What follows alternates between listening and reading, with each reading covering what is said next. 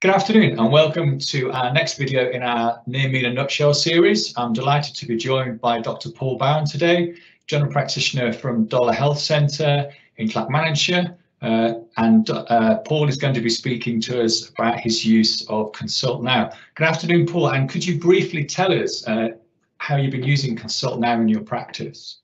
Hi Mark. I've been using the Consult Now feature in NHS Near Me for a few months. This function is really useful, so I'd encourage everyone to try it out and give it a go. Thank you, Paul. And is there a particular use where Consult Now has been particularly helpful? It's particularly helpful when it would be useful to be able to see someone or to see part of their body. For instance, last week I had a telephone consultation with a man who developed a swelling over his arm.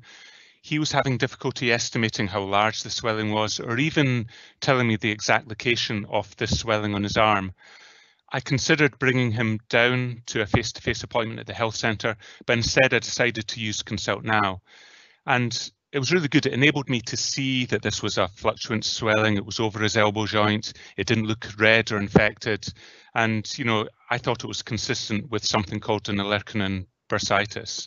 And so we could then discuss the diagnosis and management plan over a video call. And importantly, I was reassured that he didn't require any antibiotics, didn't require an aspiration. And using the Consult Now feature at that time allowed this man to start his treatment quickly. And it also meant that I could use the face-to-face appointment that I would have given him for someone else. That's great, thanks for that. So a really good description of how Consult Now can quickly escalate from a telephone call to a face-to-face. And Paul, can you tell me what's the impact been on your practice of using Consult Now? I think it's just given us another tool to use. It's another addition to the options that we are able to offer people in terms of consultations. It's not something that I need to use often, but there have been several occasions when it's been really helpful and enabled me to make a diagnosis or to come up with a management plan without the need for the patient to attend the surgery.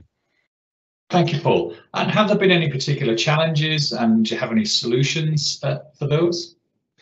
So occasionally there have been glitches, which are usually related to the browser that the patient is using on their phone. I found that people who are using Google Chrome, for instance, it doesn't seem to work as well for them as people that use Safari. But on the occasions that this happens, patients are usually able to copy and paste the link into another browser. But generally, the majority of people that I've invited to use Consult Now have managed to use it okay. Thanks, Paul. That's a really useful tip. And finally, do you have any particular messages for colleagues who may be considering using Consult Now as a tool in their practice? So what I've done is I've added Near Me as a bookmark on my internet browser. That means that I can log into the Dollar Health Centre waiting area quickly.